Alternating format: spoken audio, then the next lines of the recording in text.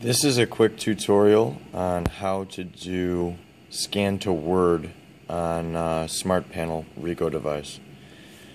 Start by going to the browser icon. On yours, you probably will not get the prompts. I believe yours opens straight up to the menu, so ignore this part.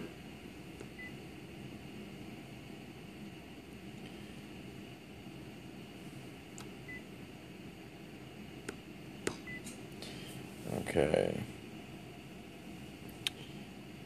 I believe when you open yours up, it looks like this.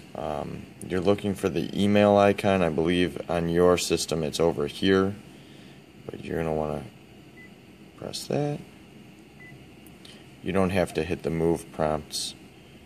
It'll do it automatically for you. Type in the email address that you want to send it to. Go to Settings.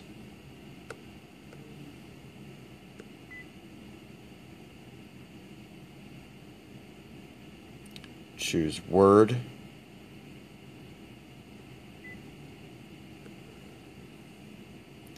Enter a file name if you want, and then hit Scan. All done.